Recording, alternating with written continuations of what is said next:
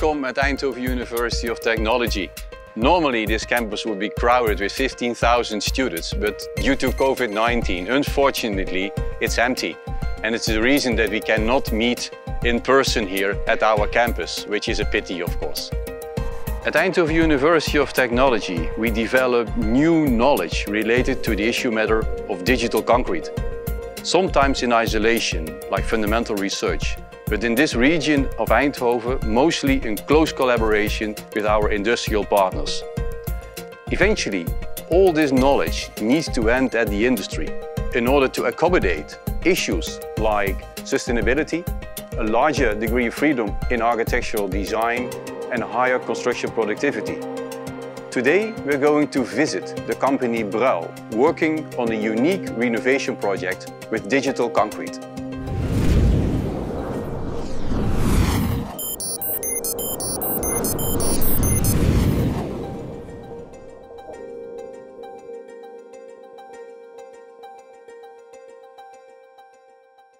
Welcome at Bruil Prefab Printing. My name is Theo Voogd. I'm the Innovation Manager of Bruil. Bruil is a mid-sized company based in the Netherlands on 13 locations. We have 4 precast factories, 2 dry mortar factories, and also some ready-mix plants. We get in digital concrete printing because in 2013 and 14 the Netherlands were in a deep crisis. And we, as a traditional concrete company, had to innovate.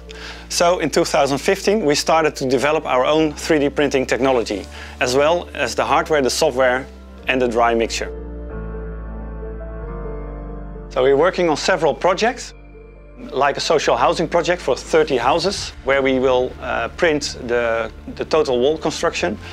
But the best known projects we are working on is the Waterstoptaxi stop in Rotterdam and project Baskeweg in Den Helder in the northern of the Netherlands.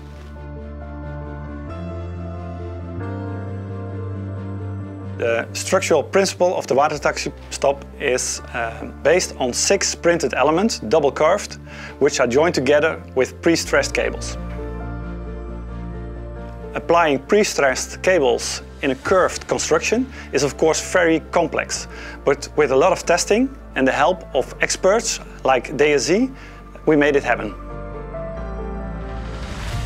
We use steel plates in between the elements to center the cables and align them into the construction.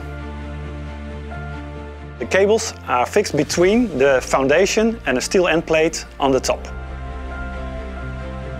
To get a permit for this kind of project, we have to prove it by design by testing. So we built the entire Waterstoptaxi stop and pushed it to the limits so that we can find the weak spot in the design and can improve it for the final version, which we are building right now. What we learned is that this construction is not only possible in theory, but also in practice. Of course, a good relationship with the municipality of Rotterdam is really important for this kind of projects. They need to have confidence in what you are going to create. For instance, the material was very important for them. So we are making and printing with real concrete so that the regulation will fit to this kind of constructions.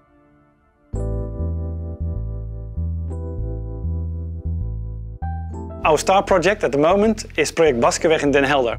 Here we're going to upgrade 2 apartment buildings of in total more than 150 apartments. The project consists in total 1,200 3D printed elements like facade panels, balustrades and columns. The client wants to have bigger balconies on the existing building, so we place in front of the facade a new structure. The 3D printed elements are attached to the new structure. The new structure is carrying all the weight and is only attached to the existing building. In this building, we have more than 160 different shapes and sizes. During the design phase, the complete building is 3D scanned and the point cloud is the base for the rest of the design. With 3D printing, it's very easy to make all the elements for this kind of projects, because every element could have another size or shape. Even the difference between the 2 apartment buildings are really small, but we can easily adapt these changes to the models. This particular project is chosen for renovation because it's more affordable and it's more sustainable. 3D printing is often seen in new projects, but this particular case shows that it's also really suitable for existing buildings to renovate them or to upgrade them. We are very proud of this project because it would never have been achieved without 3D printing. Of course, we can't achieve this kind of project without the help of extraordinary partners like Cocon, Movares and Renoven, and of course our client, Helder Vastgoed.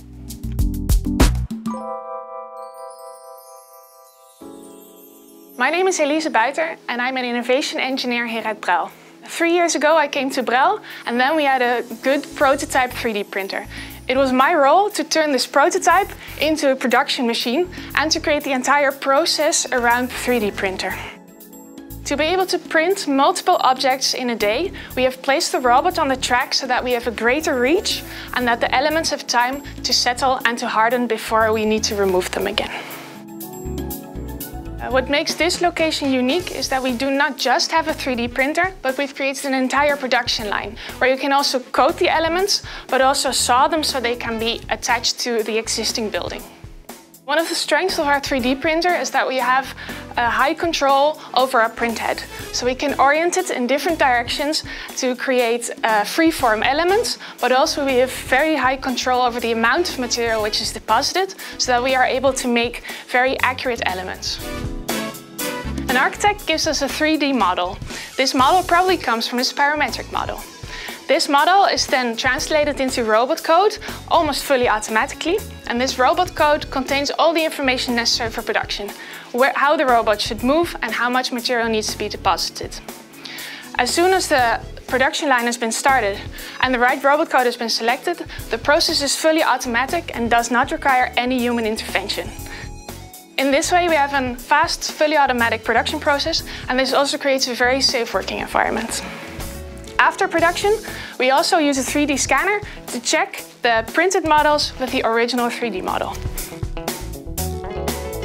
For the future, we want to make new concrete mixes where we use more recycled materials to increase the circularity of the product.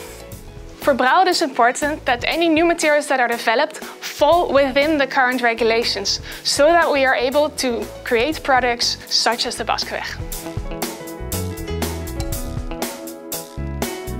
With 3D printing, we do not need formwork, and the production process also has low waste. So therefore, this production process already has a low carbon footprint. Next to this, 3D printing gives you the ability to print hollow objects. For a project such as the Waterstoptaxi stop, we use 40% of the material that we would have used if we would have used traditional casting methods.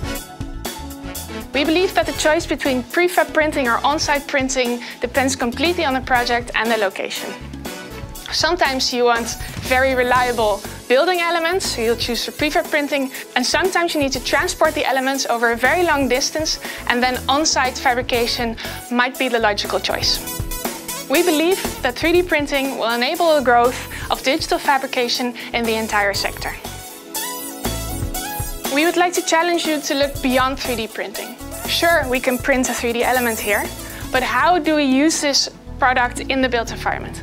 How can we attach such a 3D printed element to an existing building?